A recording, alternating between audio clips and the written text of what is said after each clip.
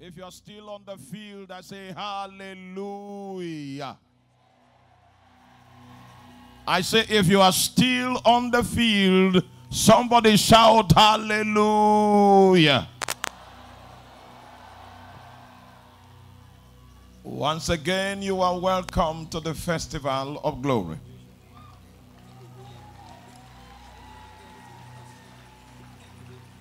Please make your neighbor welcome as you grab your seat. It is the first night, but it will be a glorious night. Turn your Bible, if you have one, to the book of Acts, chapter 26, beginning from verse number 12. And what we have there is what I call a glorious introduction. A glorious introduction. Whereupon, as I went to Damascus with authority and commission from the chief priest, at midday, O king, I saw in the way a light from heaven, above the brightness of the sun, shining round about me, and them which journeyed with me. And when we were all fallen to the earth, I heard a voice speaking unto me, saying in the Hebrew tongue, Saul, Saul, why persecutest thou me? It is hard for thee to kick against the pricks. And I said, who art thou, Lord? And he said, I am Jesus whom thou persecutest. This was a glorious introduction. A certain functionary of the Sanhedrin, equipped with the authority of the Jewish ruling council, he had secured letters from Jerusalem to do damage to everyone that he found that was off the way. And as he was going with the authority that was given to him by the chief priest, he told a story about an encounter that he had. An encounter with the glory of God. And Jesus himself, in all of his splendor, in all of his majesty, decided to introduce himself to him. He fell from his horseback and he cried, who are you, Lord? Somebody on this field tonight, Jesus wants to introduce himself to you. And his introduction will come with power. It will come with glory. He will make himself known according to the measure of his majesty. Today will go down on record. And somebody on this field will be able to say, this is where it all began. In a moment of time, I would like you to rise on your feet as we bring to the microphone an evangelist, a laborer in the kingdom of God, someone that has carried the burden of soul winning for so many years. Through his lips tonight, Jesus will make an introduction. Makodi, with a clapping ovation, with a standing ovation, we want to bring to the microphone tonight Evangelist Sunday Oguche. Please celebrate the Lord for this great vessel of his kingdom.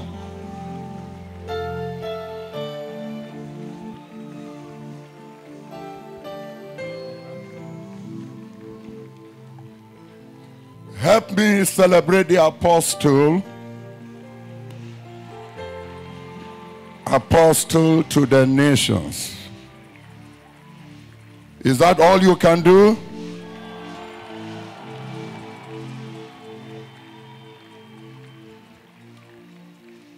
Help me also celebrate several of our fathers on ground. Uncle Touja, Pastor Chinjele and the wife, and several others. Help me celebrate them. Thank you for coming. Thank you. Thank you.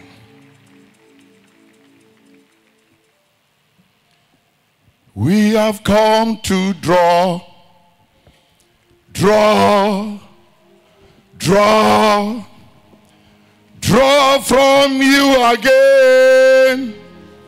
Hey, hey.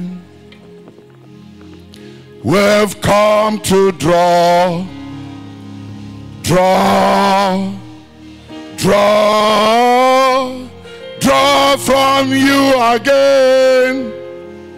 Hey, hey. We've come to draw.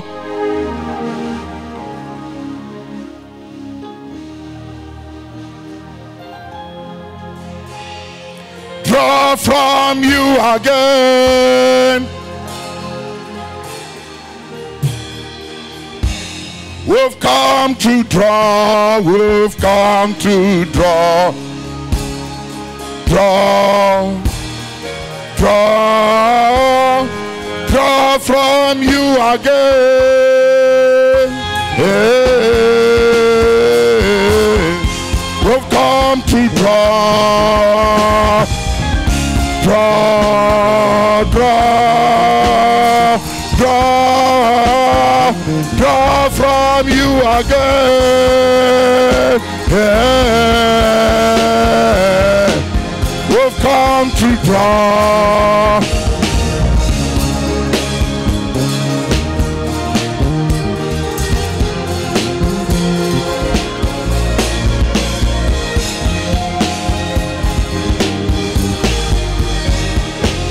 We've come to draw, we've come to draw.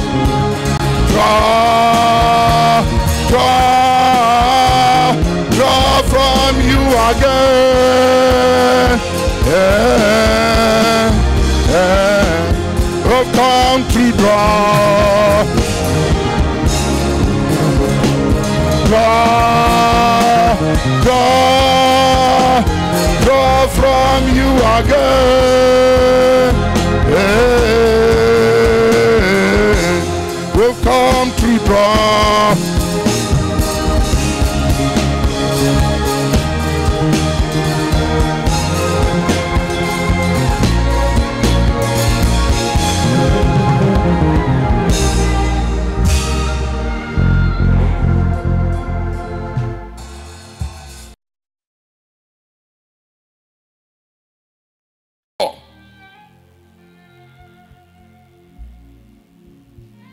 The inexhaustive God,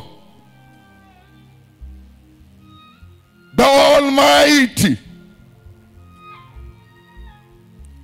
we have come to recover that which we lost.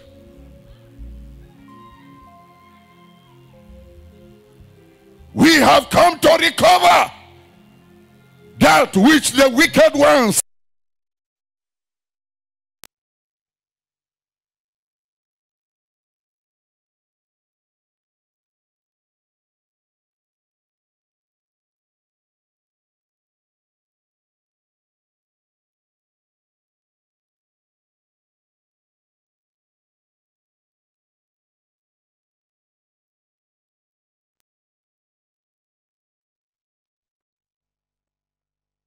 to every cry in the name of Jesus.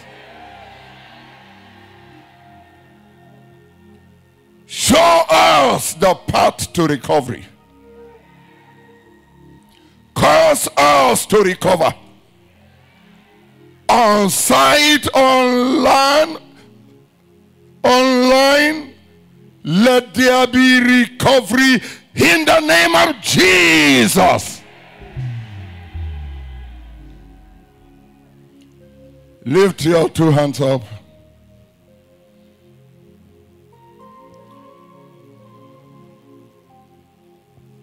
There are several cries for recovery that has reached the Lord.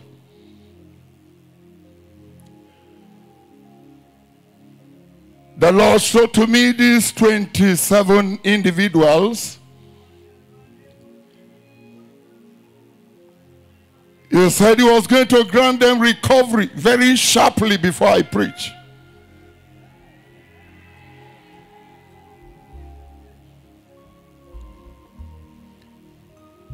Father, where are those 27 individuals whose cry has touched you? Who came yearning for recovery?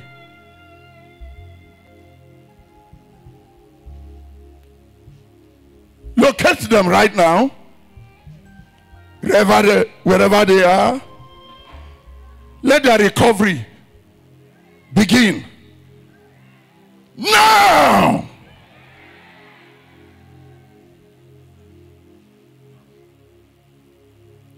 Yes, receive recovery.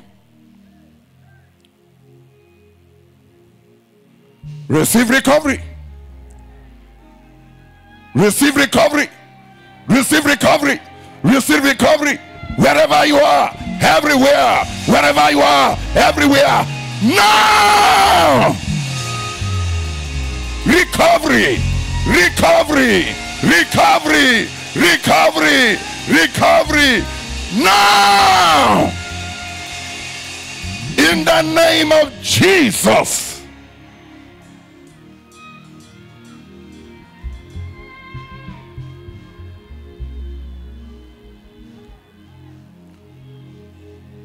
Recovery is going on.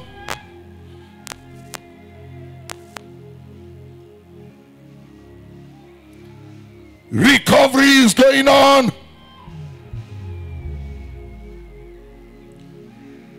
Many that have become naked are being clothed again with dignity and glory.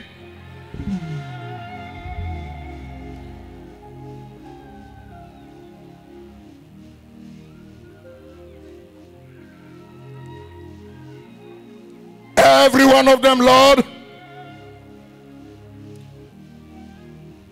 cause it to be so.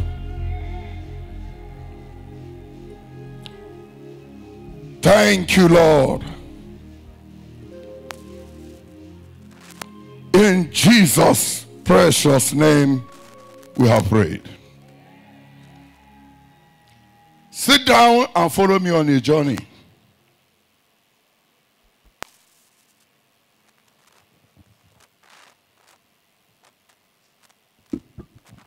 Tonight, I am speaking on divine path to recovery.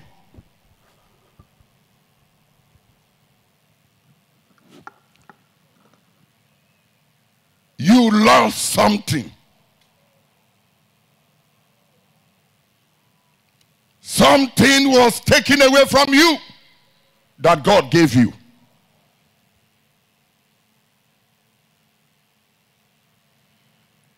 The first question I felt answering tonight is, what happened that you lost out? What happened that glory was exchanged for shame? What happened that power gave way to weakness? What happened that a prayer giant has become a great player?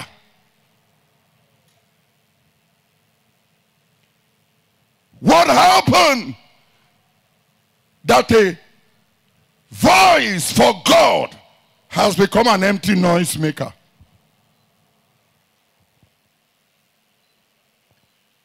In 1 Samuel chapter 30, the Bible says in verse 1, and it came to pass. The first thing I want to check tonight is what came to pass before what you are passing through. What came to pass that your life turned out to become what it is now? What came to pass that is the reason why your head is bowed in shame? What happened that your night hours is full of tears, endless weeping? And it came to pass, when David and his men were come to Ziklag on the 3rd day, that the Amalekite had invaded the south and Ziklag, and smitten Ziklag, and burned it with fire, and had taken the women captives that were therein. They slew not any, either great or small, but carried them away and went on their way. So David and his men came to the city, and behold, it was burned with fire, and their wives and their sons and their daughters were taken captive.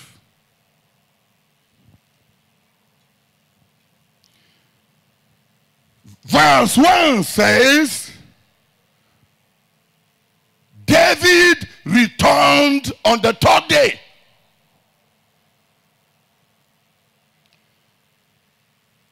What happened in those 2 days of his absence was the reason why what God gave him, he lost it.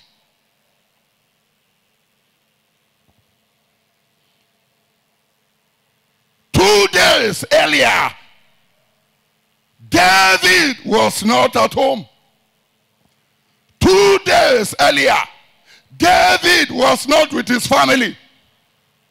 2 days earlier, David was on a journey that God never sent him.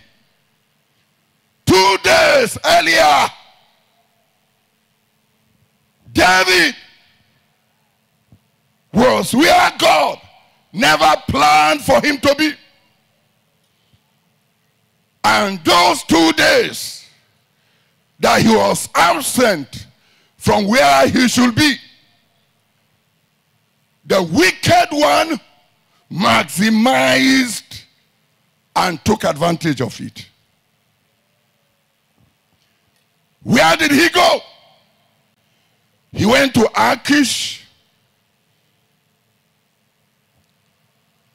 a king that was the enemy of God's people.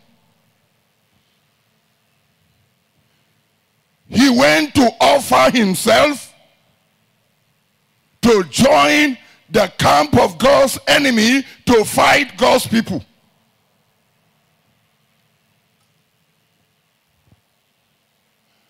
And while he made himself available, as if to say, Satan used me to fight God's people, Satan went through the back, took away his wives, took away his children, took away his properties, and went away with them.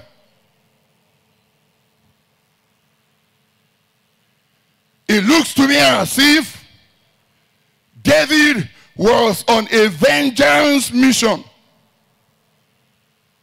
Since they don't want me, since they want to kill me, let me join their enemies to fight them. And those 2 days in the wrong camp, those 2 days in the wrong company, those 2 days in the wrong fellowship, those 2 days in the wrong place brought him to the place of loss. Some of you are here. Your downward journey began when your company changed. Your downward journey began when your friends changed. Your downward journey began when you began to camp with God's enemies. A young man came to me. He said, "Excuse me, sir. I wanted to be rich.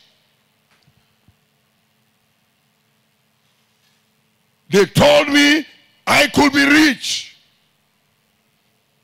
I joined them. I experimented. I began to become rich. When I began to enjoy the wealth, they told me, go and bring your brother. We will need to kill your brother to increase your level of wealth. We will need to kill your brother to establish your wealth. He began to avoid them. He started running away from them. And guess what happened? As he was departing from them, their wealth was departing from him. After he lost everything Satan gave him, they now came for his life. If you are not giving us your brother, you will die. So he started running around looking for help. Beloved, in your craving to become wealthy, in your desire to become rich, in your pursuit to make money, which company did you join? Which friends did you make? What association did you become a part of? Can't you see? Rather than gain, you've been suffering losses. Rather than addition, you've been suffering reduction. Your life is upside down. Satan is a liar. Every promise they gave you, none of it has come to pass. There is a song that says, count your blessings, name them one by one. It will surprise you what the Lord has done. I needed to remind you, count your crosses, count your troubles, name them one by one. You will see what the devil that you turned after has done to you. Your life is wounded. Your life is damaged. Your life is scattered. Your hope is shattered. Your destiny is upside down. Nothing is working for you. You made the wrong decision.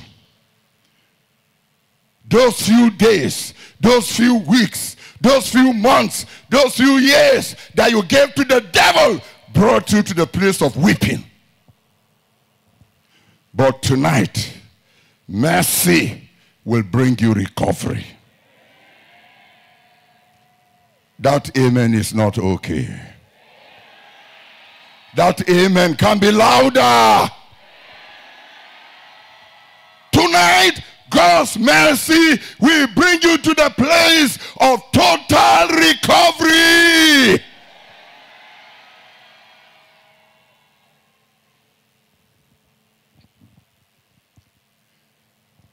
What have you lost? What path did you take that brought you to the place where your life became what it is now? There is the story of the two harlots that were brought before King Solomon in 1 Kings chapter 3. Both of them were harlots. Both of them enjoyed the mercy of God. I wish two of these sisters can just run to the altar for me now very quickly. Can you come very fast? Just two of you.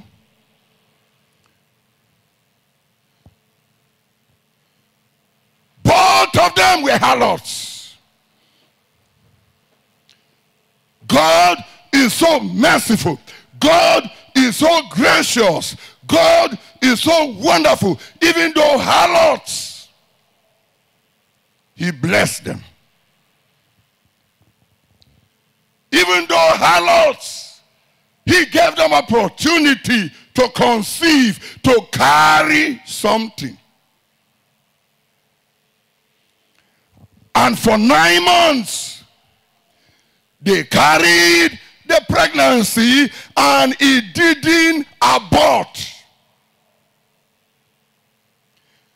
Then at the end of 9 months, the senior one gave birth to a bouncing baby boy. 3 days later, the junior one also gave birth to a bouncing baby boy. Both of them, by the mercy of God, carried in their womb and carried in their hand. Both of them had opportunity to conceive something and to carry that thing. Follow me carefully. Then the Bible says in 1 Kings chapter 3, one day, while the junior one was sleeping, several of you are here, what made you lose out is called sleep. What has reduced you to where you are is called sleep.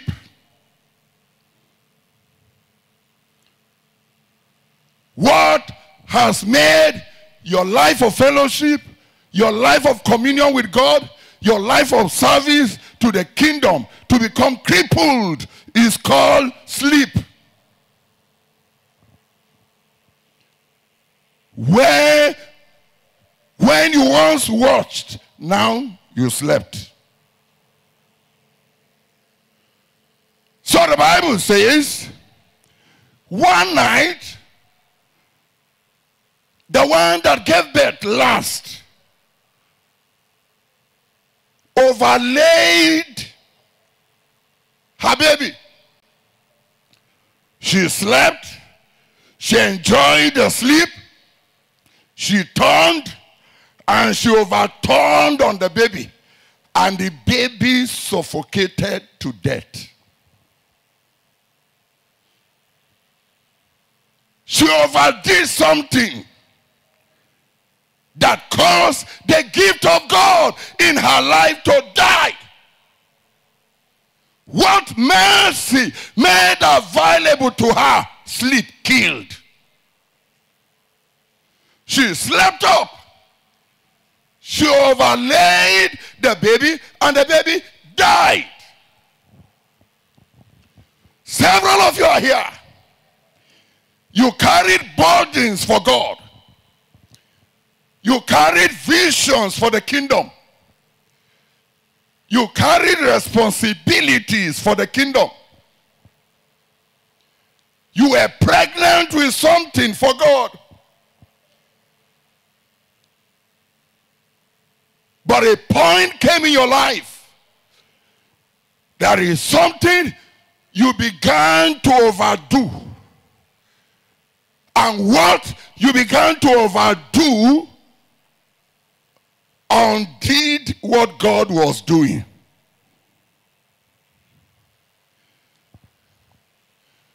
She overlaid the child. What have you suddenly begun to overdo that is undoing what God was doing in your life? How come you suddenly began to overeat? Suddenly you have developed a pot belly. The time you used to wake up and groan and travail and pray for hours. The time you used to wait on the Lord and seek his face and stand between the porch and the altar as a priest. You entered into a season of a craving to eat that you could not control. You began to overeat and overeat and overeat and overeat, and you have become too heavy. Now, because of being pregnant with food, when you kneel down to pray, you sleep.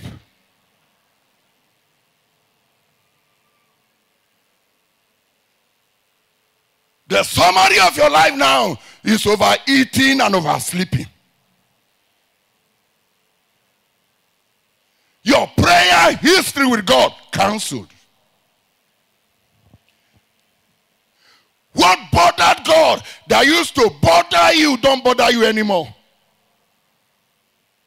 The burdens you used to carry for God, you used to carry for nations, you used to carry for families, you used to carry for servants of God, that burden has been killed by overeating and oversleeping.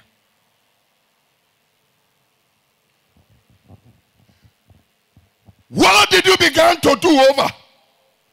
Auntie, I needed to remind you that when you began to overthink about your age, overthink about your achievements academically,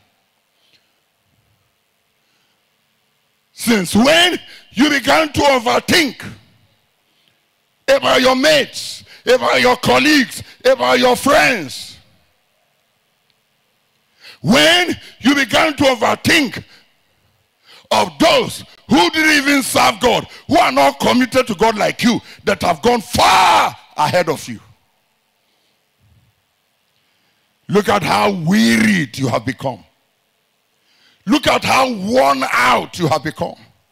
Look at how weak you have become. Your strength has left. Look at how empty you have become.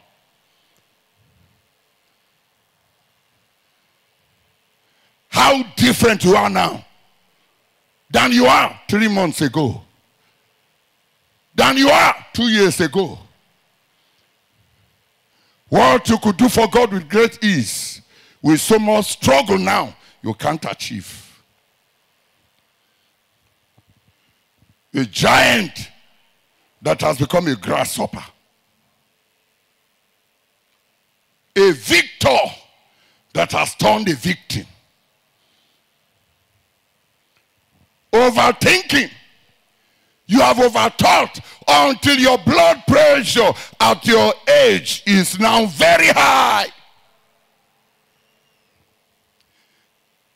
Thinking and thinking and thinking and weeping and weeping and thinking and weeping and thinking.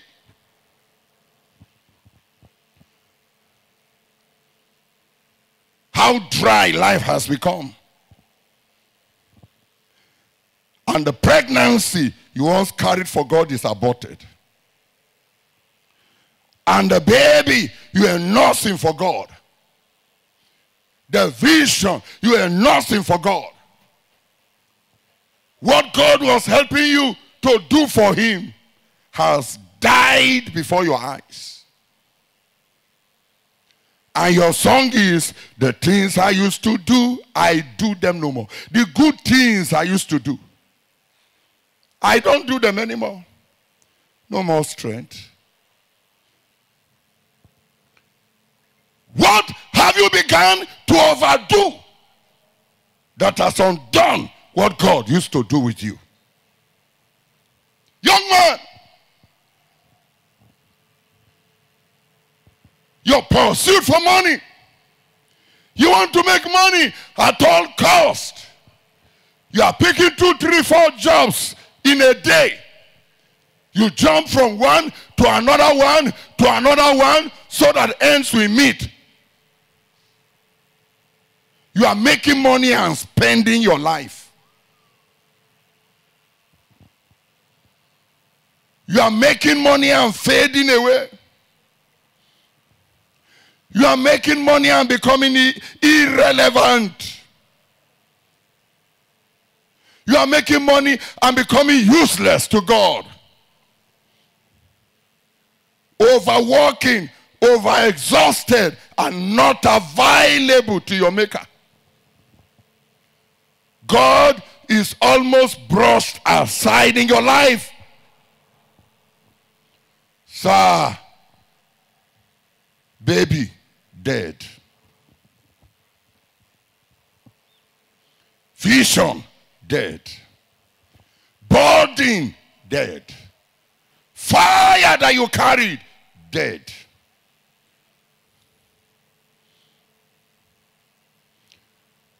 What are you doing over? Overplaying? Over talking? How do you know a man that has stopped praying? That man will start talking. When you stop talking with God, you start talking over with men. Have you come to a point in your life where people prefer to walk away from you? Because when you come, you engage them. Serious-minded people can't hang around you. But I needed to remind you that was not the way your life was. You overlaid what was given to you and you killed it.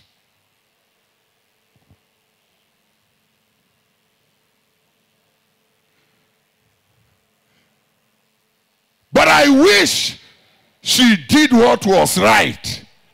She could have recovered back her son. I wish she cried out to God and said, oh God, I overslept and overlaid my son. The son you gave me is dead. Oh God, restore life. Excuse me, sir. My greatest pain about you is that too many things have gone wrong in your life, but you prefer to pretend about it. You prefer to camouflage. You prefer to disguise. You can't pray on your own for 15 minutes anymore. But when we have 10 hours prayers, you will come, you will sit there, you will inform all your friends, I am going for 10 hours prayer. But what are you doing in those 10 hours? You are shaking your head, you are shaking your leg, but your heart is empty and dry.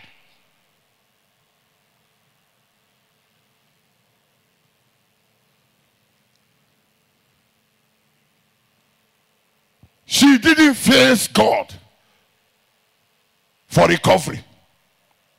I pray that no one will be like her here tonight.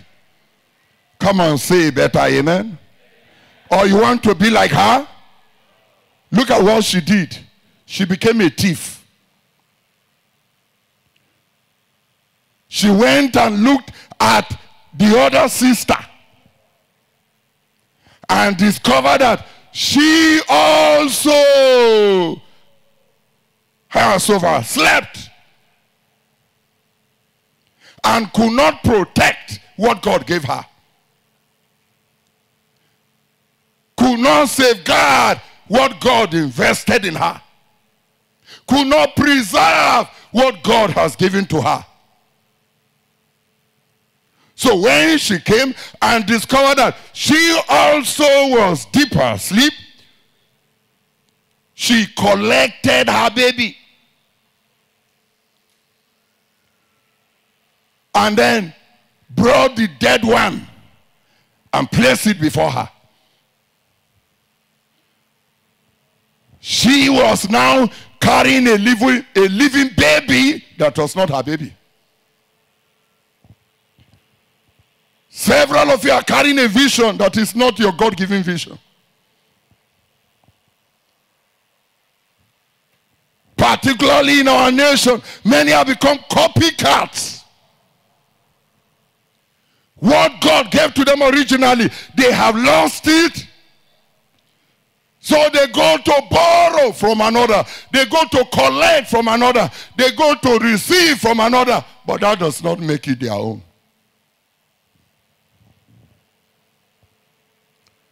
She was carrying a living baby. But in the archives of heaven, her baby is dead. So, are you concerned about what heaven is saying about you? Are you concerned about what heaven knows about you? How come you are so bothered about making impression on people? Everyone around you is clapping for you except heaven.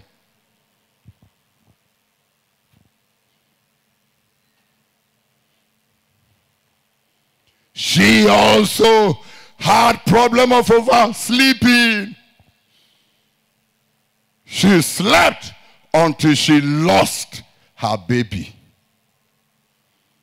Sir, where is the baby God gave you? Where is the gift God gave you? Where is the vision God gave you? Where is the burden God gave you? Where is the gift God gave you? Have you not slept until it has been exchanged? Have you not slept until it has been taken away from you? Have you not slept until you have lost it? She lost her baby. Then she woke up. When she woke up, she wanted to nurse that baby, only to discover that the baby was dead.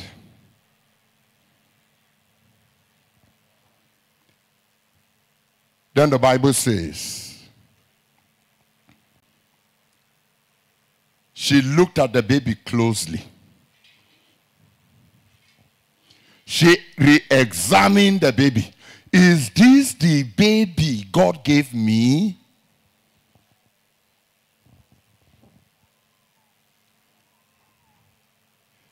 Upon careful examination, she realized that the baby she was now carrying was not the original baby.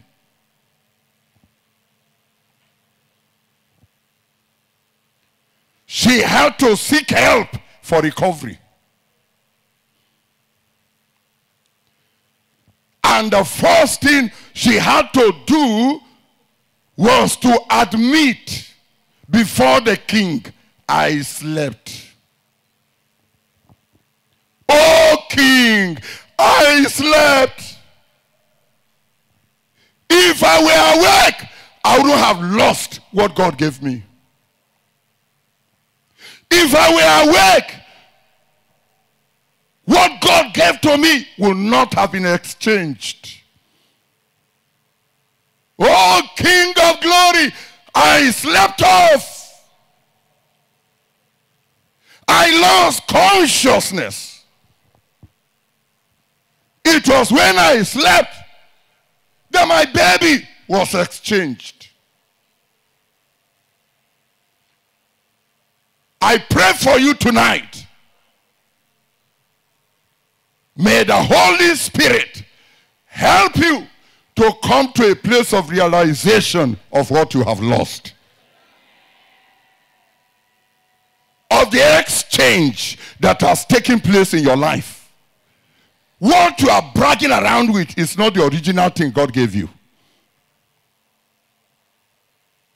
What you are carrying around was not what you received from God. What you are bragging about was not what God invested in you. The real thing has been exchanged. Your real prayer life is gone. The real presence of God you stood for, that you once carried, is gone. You are a shadow of yourself.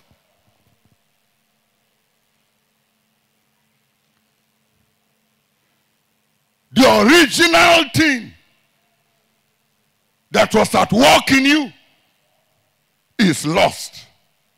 You slept. If tonight you will realize and you will cry out to God and tell him the truth about what befell you, I see rising again. I see restoration take place for you. In the name of Jesus. She told the king the truth. I slept. That's when they took away my living son. And guess what happened? She recovered her living son back. You recover back your vision tonight. You recover back the burden that God placed in your heart. You recover back your assignment. Heaven will reconsider you one more time in the name of Jesus.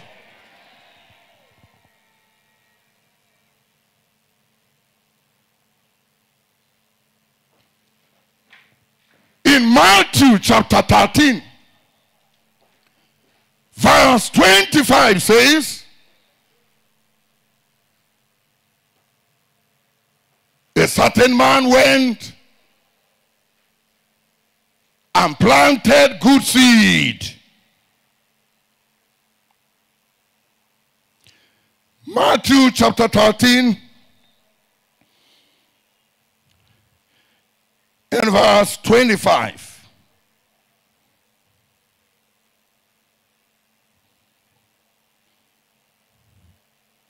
24 says, the kingdom of heaven is likened unto a man who sowed good seed in his field. But while men slept,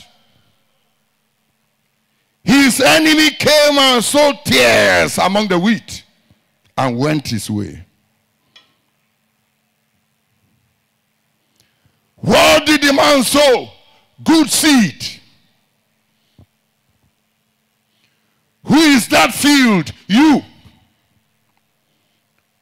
What did God sow in you? Good seed.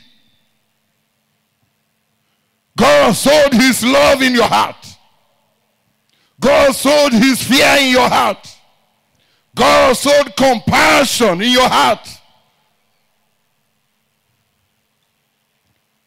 God sowed his anointing in your life. God invested his grace in your life. God sowed good health.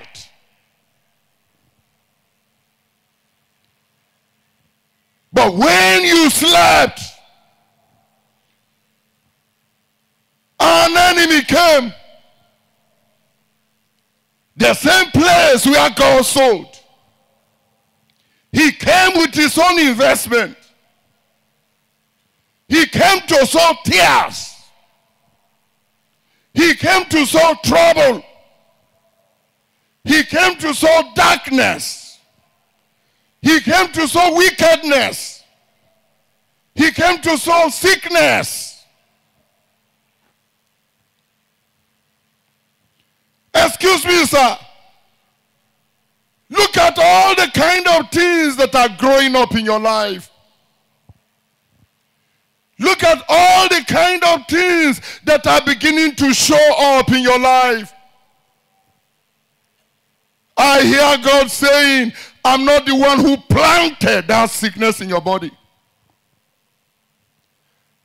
I'm not the one who sowed sickness into your life so that you are perpetually hospitalized. It was good health that I sowed. I'm not the one who sowed a craving for drugs, a craving for smoking marijuana in your heart. It was an enemy that planted that in your life to scatter your future. Young man, how come suddenly, except you smoke marijuana, you can't stay? How come suddenly, except you take some crack, except you take some tramadol, except you take some drugs, you are not yourself?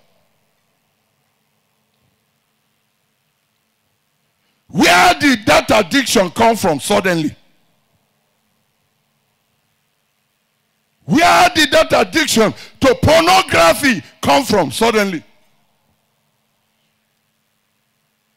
It was when you slept, an enemy came and sold pornography. You used to wake up middle of the night to pray. Now you wake up to watch pornography.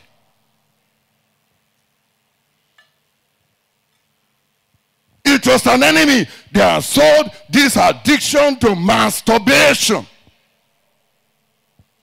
It was an enemy who sold this wickedness of immorality in your life.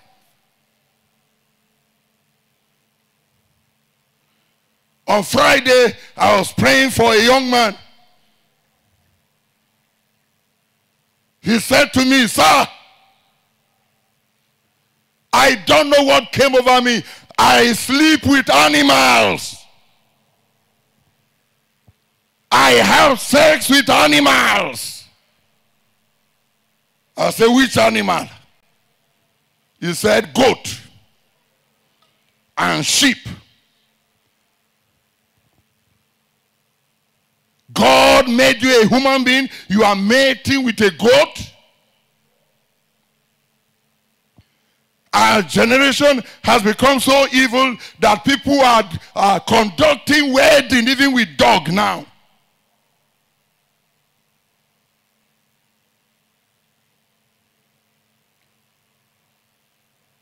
Who created a desire in you to want to sleep with a man like yourself?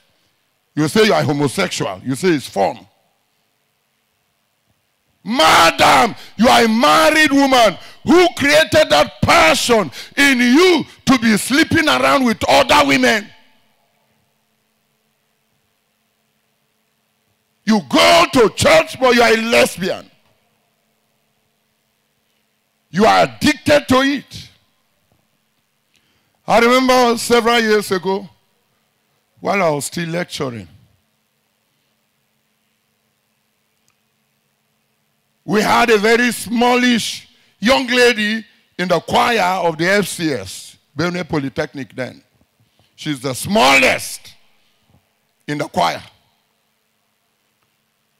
You know, there are people that are very small in shape, but very loaded with devils inside.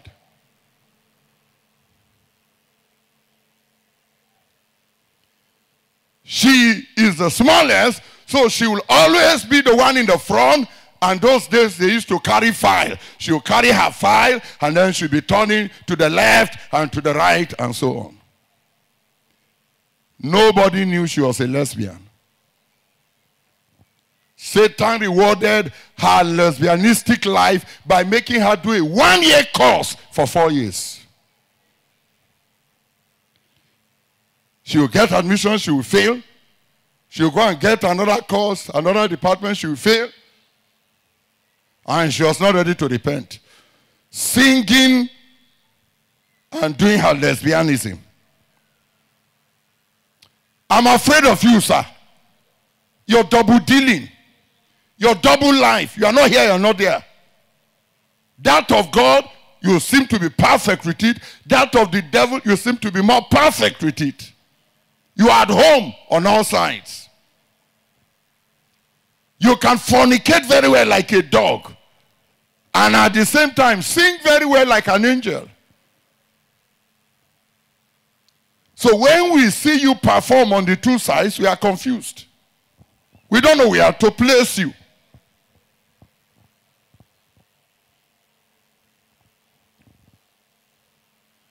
Until that day, the Lord arrested her. She wept like a baby and confessed and said, look, I've been a lesbian. I've initiated many in this fellowship to lesbianism. Only then did God have mercy on her to graduate. Some of you have signed to fail in life because when you deal with the devil, he will deal with you.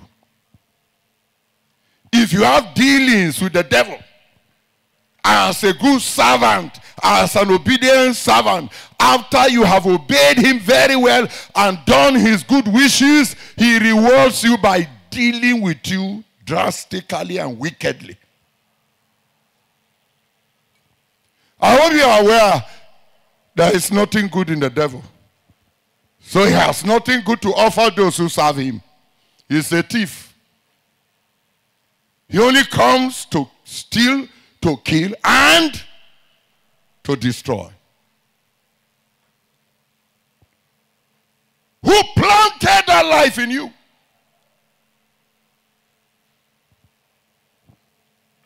I prayed with a young man. He says, I'm the youth leader in our church.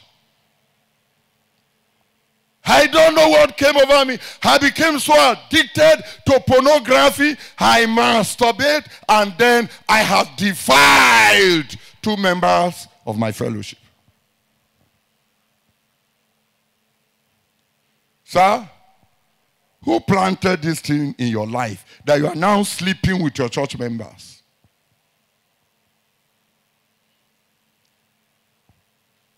Where did you get that anointing and that audacity from? That you are defiling the daughters of Zion. I was preaching somewhere in Benue State, and a young lady rushed at me as I came down from the altar and was weeping like a baby. What's your problem? She says, sir, I vowed to God that I'll keep my virginity, but it was my pastor that defiled me. He showed me that way of wickedness. And today I've slept with more than 10 men. Today I'm alive as if all I'm alive for is fornication. It was my pastor that launched me into it. God will judge you, sir. Nobody may be able to talk to you. Nobody may be able to stop you. Nobody may be able to remove you. But I wish you know that you don't even have a place over there. Many will say to me, in your name, his name is credit-worthy. Even if a goat were to use that name, it will work for it. Not because of the goat, but because of the name. In your name we casted out devils, we healed the sick, we did many miracles. He said, but I will say to them, depart from me, you workers of iniquity. Whatever you are doing for God plus iniquity ends you outside the kingdom. So the Bible says in verse 41,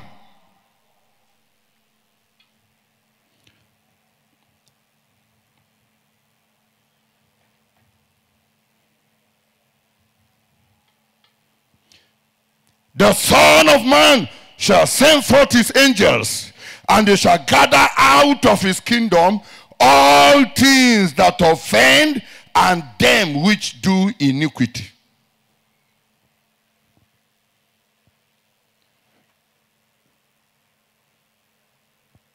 All the tares will be gathered out of the kingdom.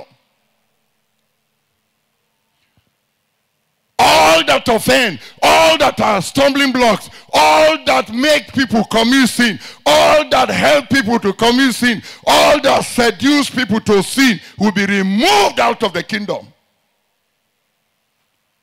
And those who do iniquity. Sir, the tears the devil planted in your life is so that heaven can elude you. What is a man profited if he shall gain this whole world and lose his own soul?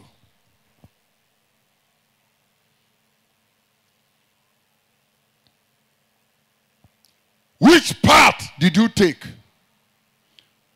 Were you like David? You joined the wrong company. You joined the company of Yahoo Plus. You join the company of one cult or the other. Look at how your life has been damaged. Perhaps in the process, you lost your father, you lost your mother, you lost your brother, and your life is in danger. Perhaps, like the two prostitutes, there was something that you overlaid, you overdid. Your life began to go in the wrong direction. Over. You used to overpray, now you overplay. You used to overteach, now you overthink. You used to overtravel, now you overgossip. You used to overpreach. Committed to soul winning. Now you are committed as a busybody in other men's affairs. Satan has exchanged the essence of the right things you do in life and has given you fake, useless things.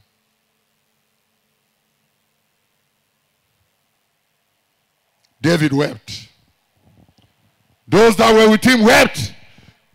But just weeping is not the answer. He now called for the priest and said, please, help me ask God. Do I pursue them? Will I overtake them? Is there still possibility of recovery? Is my fate sealed? Is this the way my life will remain? Without my wives, without my children, without my properties? Is that how my life will remain naked? Or is there mercy of recovery for me? And God answered. I wish that when things scatter for you, you learn to return back to your maker. Your maker can remake you. Your maker can repackage you. No matter how dashed, how battered, how shattered, how scattered you have become in life, the author of your life can repackage you again. He can remold you. He's the potter. But rather than turn to God, many times we turn to false prophets. False prophets that will complicate our situation. Some of us are servants, slaves. Anywhere there is a prophet that will prophesy and tell you the color of the pant you are wearing, you would like to go there quickly so that he can tell you your future. But my pain is, what has the color of your pant to do with the wreck of your life?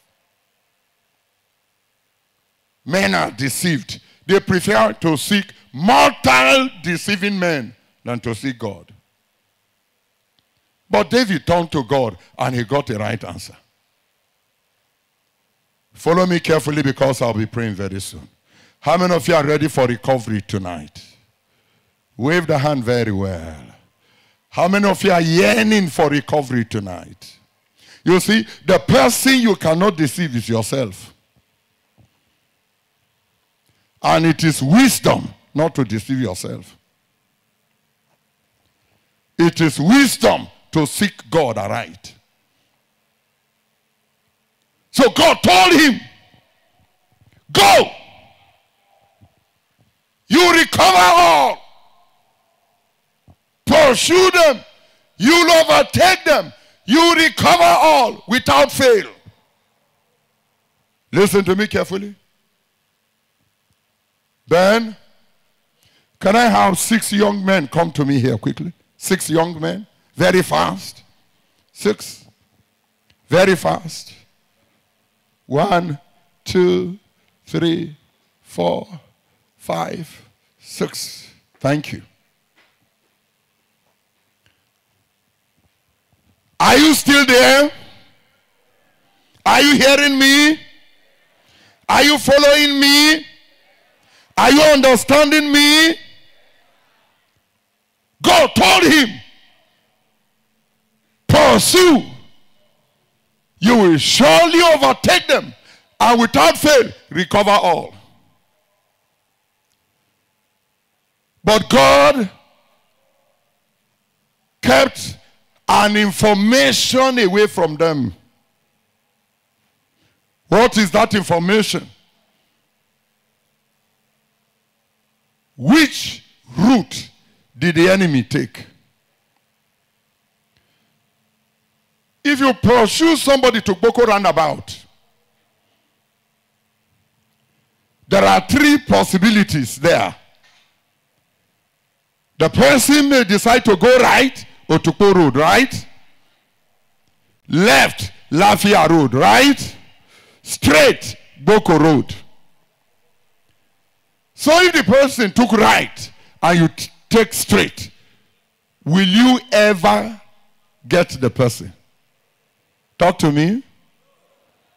Never. That vital information of the route the enemy took, God hid with the enemy.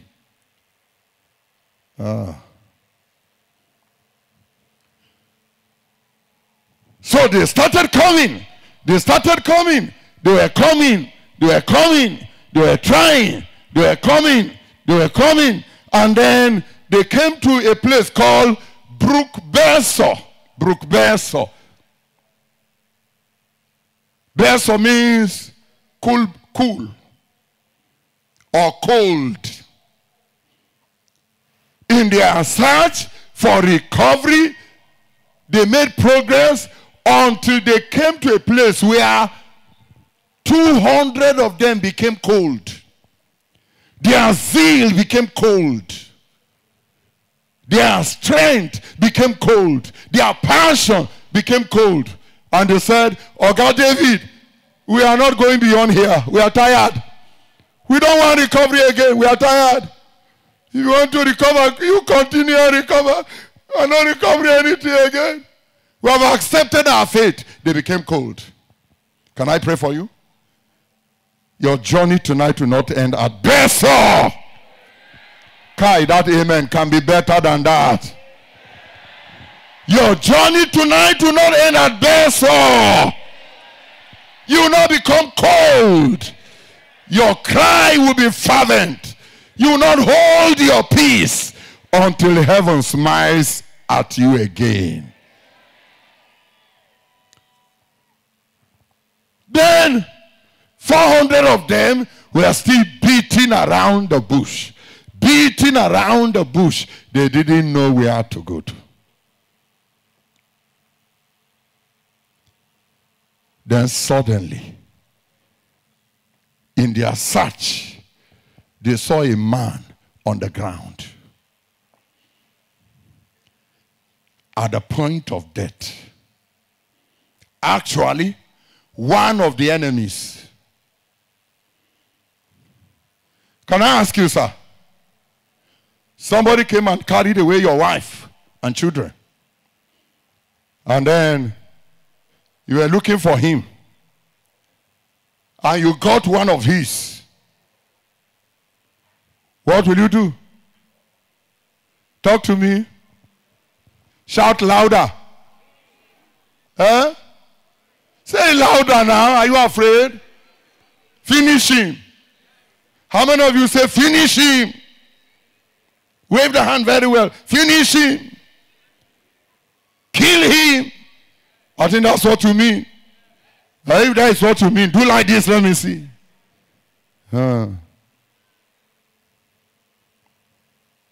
Excuse me. Oh. The route to the place of fulfillment of prophecy and to the place of recovery, the secret, the information, God hid it with the enemy. If they had killed the enemy, they would have lost the connection. There is a genuine prophecy not fulfilled because love, that is the bridge between your prophecy and its fulfillment, was missing. But read your Bible very well. What did they do? They took him up.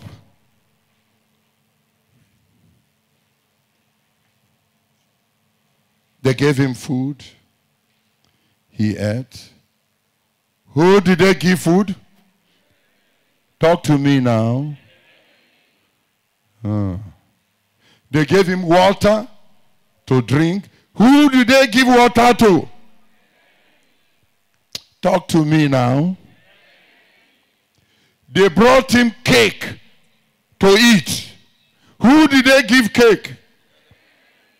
Then they brought him juice to wash down. Then the man revived. And that enemy became the guide. And they got to the place of recovery. And the Bible says, they recovered how many? Say it louder. Say it louder. Say it louder.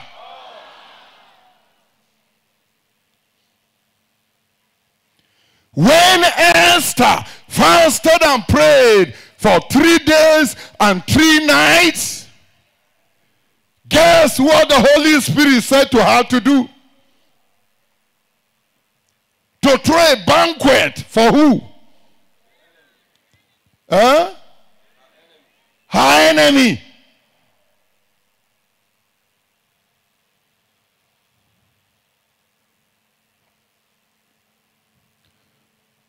Some enemies you kill may carry the table that is meant for you. Who gave Mordecai the sumptuous table that he enjoyed? Haman. He was the one who told the king, King, let the man ride in your limousine. Nobody else could suggest that. Let him wear your crown. Let him wear your regalia. Let somebody be trekking ahead of him. And the king said, all you said, approved. Executor, you. Beneficiary, Mordecai.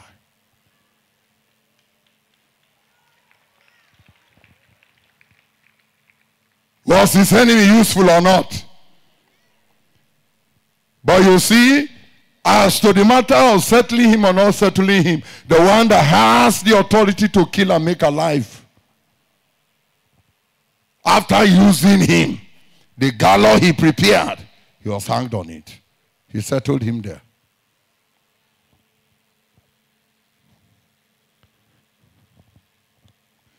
Tonight, I have come to tell you, recovery is possible. All that you have lost, you can recover all.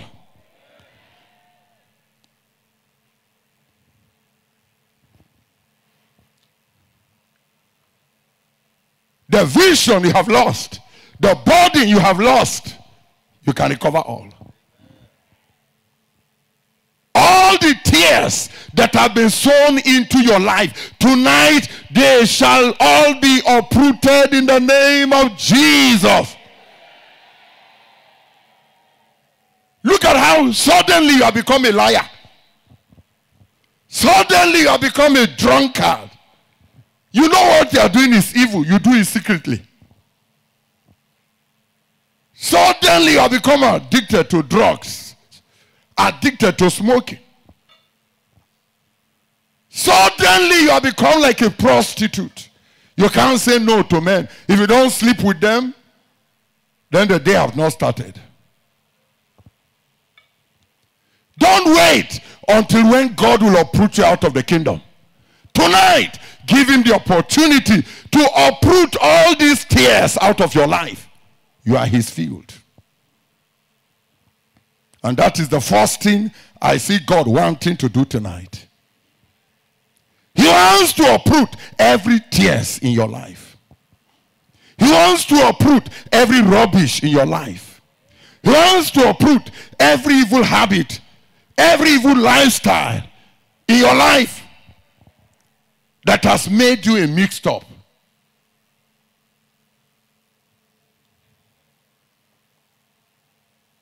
Every tree that my Father has not planted shall be. I want to ask you tonight, how many of you are ready and saying, Lord, all the tears that have grown in my life that want to make me miss the kingdom, I permit you, or put it out of my life. Can I see your hand up? If you are putting the hand up, put it up very well. You know yourself very well. I know there are tears in my life, planted in my life. I know an enemy has done this, but I'm not going to keep it because I don't belong to the enemy. I want God to uproot all this wickedness, all these tears out of my life. Put that hand up very well, because I want to pray for you. As you put the hand up, stand up on your feet. Don't look at anybody. Stand up on your feet. Don't look at anybody. Stand for yourself. This is a destiny-determining moment. I know my life is full of tears. I know there are things that have grown in my life. I know it's not God. It's not God who planted them. They don't reflect God. They don't show God. They are not from God. An enemy has done these things in my life to destroy my destiny. But tonight, I want to give God the opportunity to uproot all these tears out of my life. If that is why you are standing, come forward here. I'd like to pray for you quickly. Don't sit back. Walk out very fast. We have no time. Walk out very fast. We have no time. I am tired of the tears. I am tired of the rubbish in my life. I am tired of the rottenness in my life. I'm tired of deceiving myself. I'm tired of pretending to be who I am not. You and heaven know you are a prostitute. You and heaven knows you are a drug addict. You and heaven knows you are a murderer full of abortion. But you prefer to pretend. Come boldly to God tonight and say, Lord, enough is enough. The field of my life is no more available to the enemy. Everything they have planted, Lord, I have come. The time has come for you to root them out. If you have moved from your seat and you have come to this altar, it will be a tragedy for you not to pray. It will be a tragedy for you not to cry out to God for something meaningful to happen to your life. It will be a tragedy for you to come with tears and go back with tears. If you are coming, come very fast. If you have come, open your mouth and talk to God. Talk to God in the language you understand. Tell God the truth about yourself. What are the tears in your life? What is the rubbish your life has accommodated?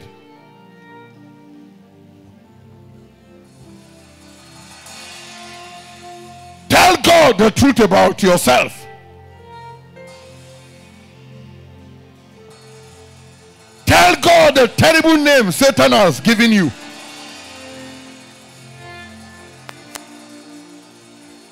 They call you a lesbian. And you are proud of it. Hellfire is waiting for you.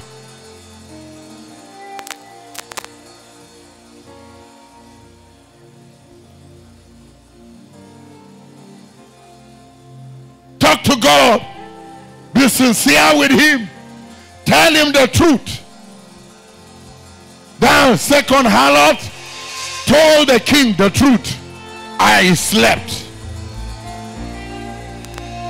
I slept. I slept. It was not part of me. I slept. Lord, have mercy on me. I become a terrible liar.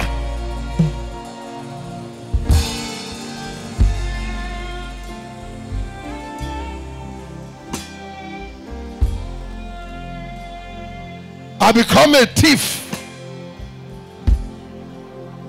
You can do anything for money. Sleep with your grandfather for money. Sleep with your elder brother, elder sister for money.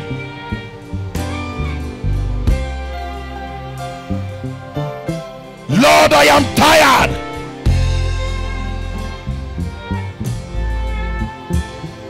Lord, I am tired.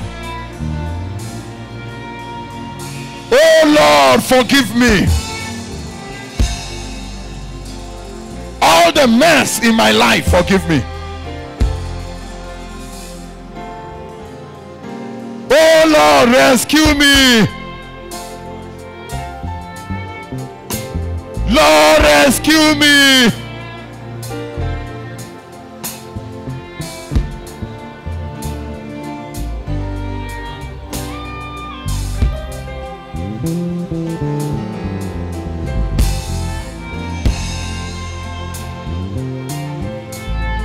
Rescue me, Lord.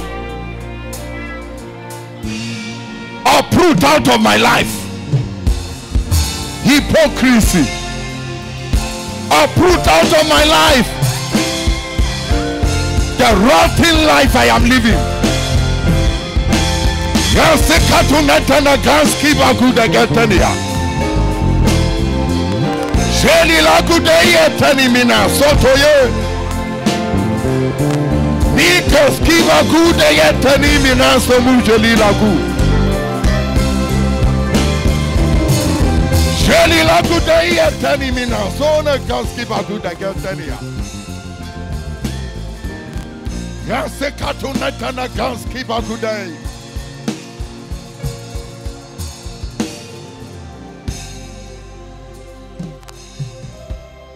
Lord, I want to be free to serve only you. No servant can serve two masters. Lord, I'm tired of being shared. I'm tired of being divided.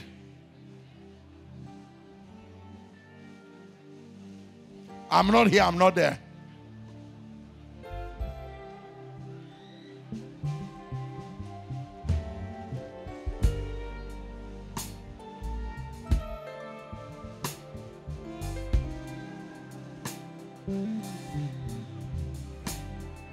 Lord, I am sorry.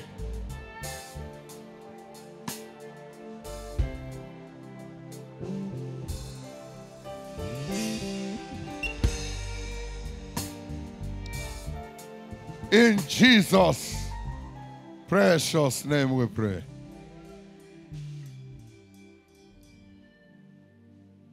I am sorry, Lord. I am sorry, Lord. I am sorry, Lord. I am sorry, Lord. I am sorry, oh. I am sorry, Lord. I am sorry, Lord. I am sorry, Lord. I am sorry, oh. Are you truly sorry?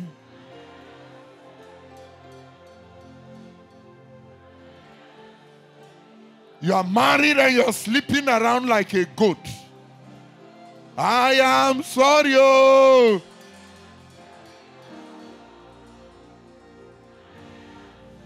You want contract. You can't keep your marital vow. I am sorry, oh.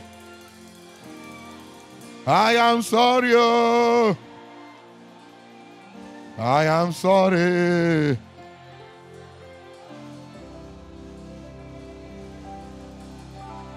I am sorry.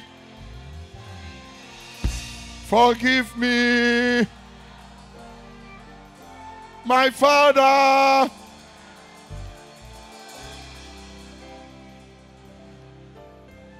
For the abortions I am.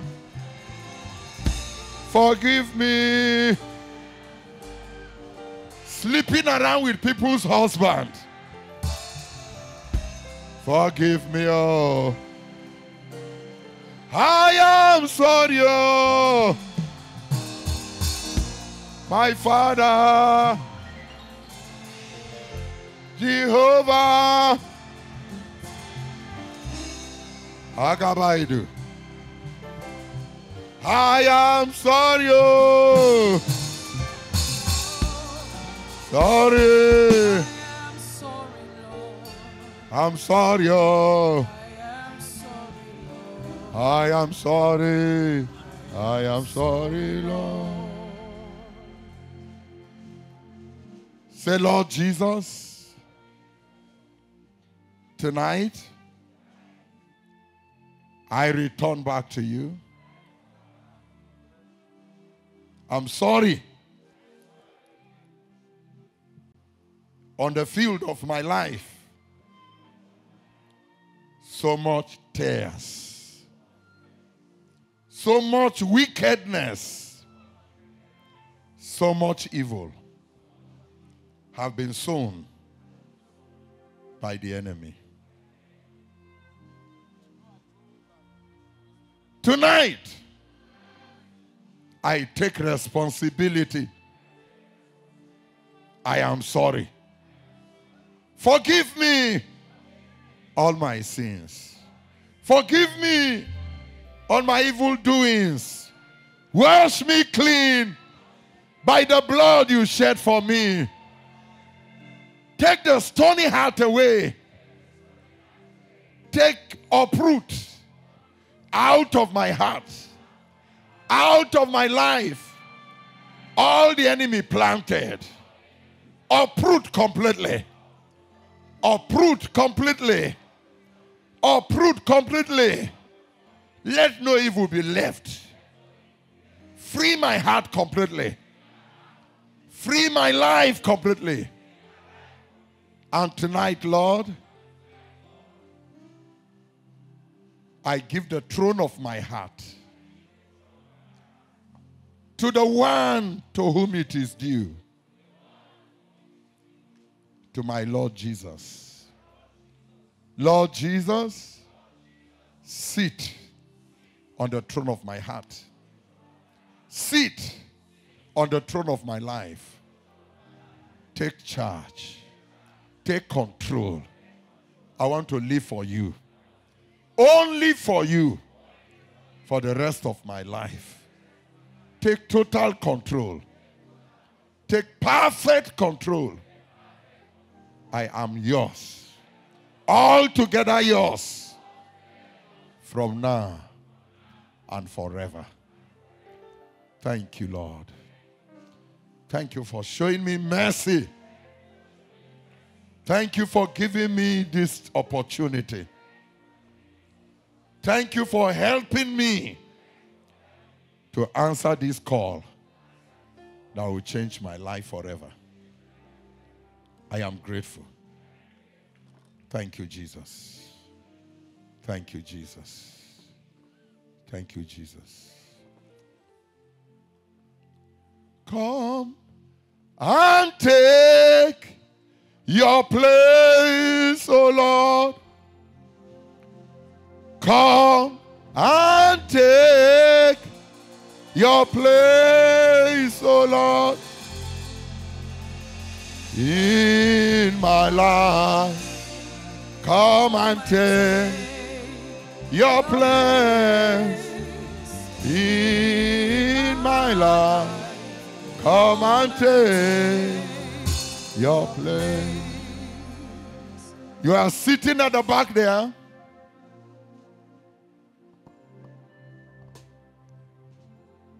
Like that harlot.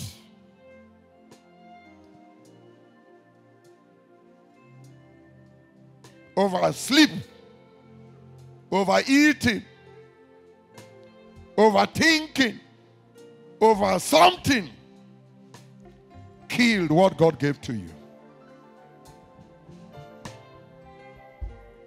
You are not at this altar yet. Your vision dead.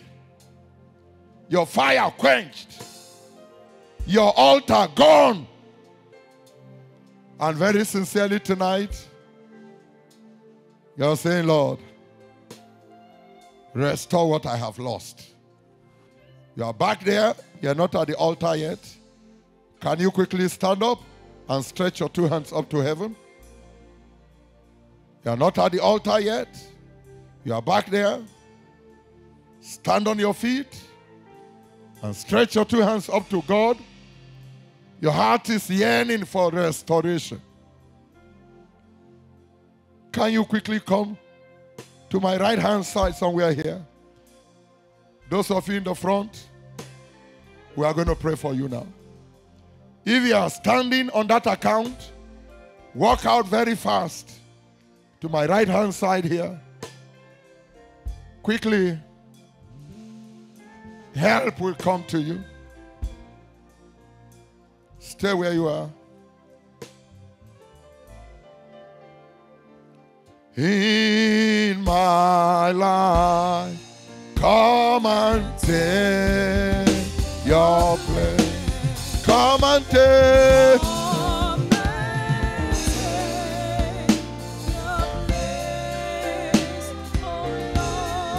Come and take. Uncle Tom, please. Uncle Tauda, please. Oh Lord, in my life, come and take your place.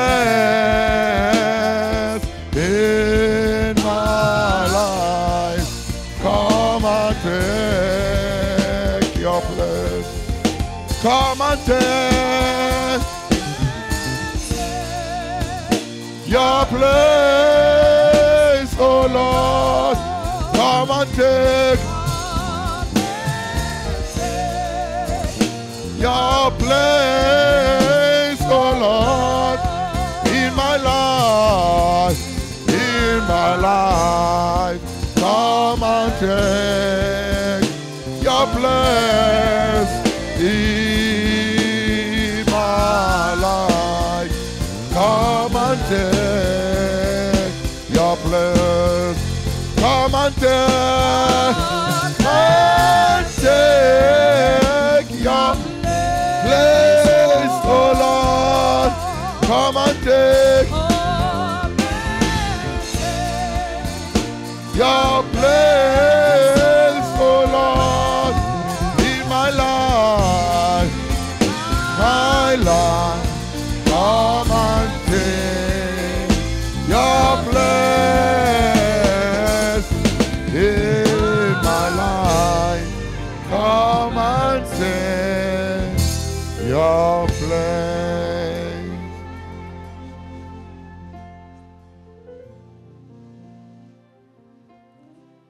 Just one statement. When God recovers for you, the recovery is immediate and total.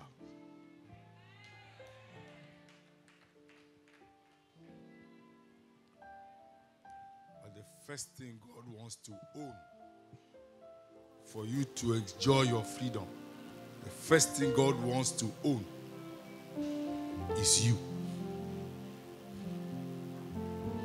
The first thing God wants to own is you.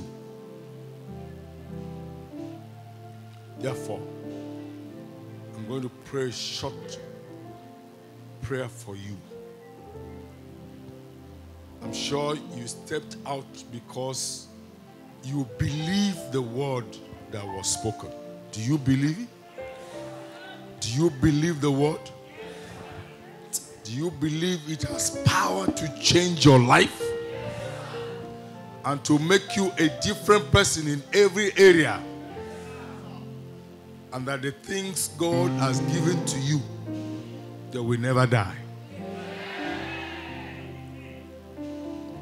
As I pray with you now, it's not tomorrow that God is changing your life. It's right now. Can I hear you say, God is changing me? Right now. I'm living here a different person. And I will never go back anymore. Let me hear you say, in Jesus' name. Say it louder, in Jesus' name. Say it louder, in Jesus' name. And can you say amen? Lift up your two hands to God and say, Lord Jesus, I surrender my all to you. I will never go back. I will only go forward. Take everything that concerns me and make it your own. I will follow you. I will serve you. I will walk with you all the days of my life. Thank you, Jesus. Because I believe. Thank you, Jesus. Because I believe. And it shall be so. Say amen. Father, thank you for all these lives. Thank you for their decision to step out by faith unto your holy presence. I ask, oh God, that the blood of Jesus that paid for their troubles, let that blood sweep away all their troubles. Let the blood wash away all their iniquities. Let the blood give each of them a new life. And let the power of God that does not stop flow through their vessels. Whatever they were engaged in that followed them here, break it from their lives. And set every one of them free. Whatever the enemy is waiting on the road to do, break it afar off. And let their liberty come unto all. Give each of these people a testimony. And grant that one day the world will hear their story. Thank you, Father. In Jesus' mighty name we pray. Amen. God bless you. Let me hear you say, it is well. It is well with my soul. Amen. Amen. Now listen. I didn't know our time has gone. I'll have been happier to come down and lay hands on all of you. But tomorrow morning, join us at the embassy. What is the time again? 8 a.m. All of you, I want to see you there. 8 a.m. tomorrow morning. And we'll have more time. Several of you may be going very far. There is no wisdom in keeping you beyond this. And this is the first night. Are you hearing me? You just sing this song with me just 2 times. And then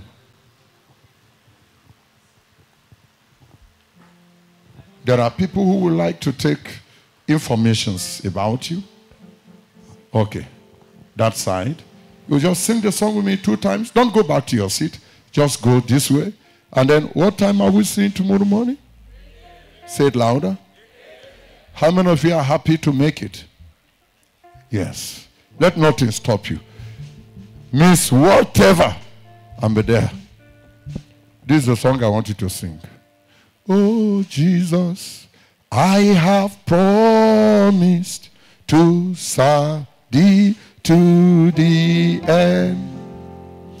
Be thou forever near me, my master and my friend. I shall not fear the battle if thou art by my side.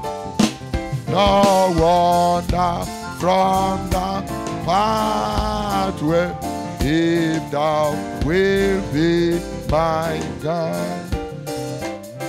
Amen. So sing the song. Just go this way. Can you be going this way? Oh, Jesus, I have promised to serve thee to the end. Be thou forever near me, my master and my friend. I shall not fear the battle if thou art by my side.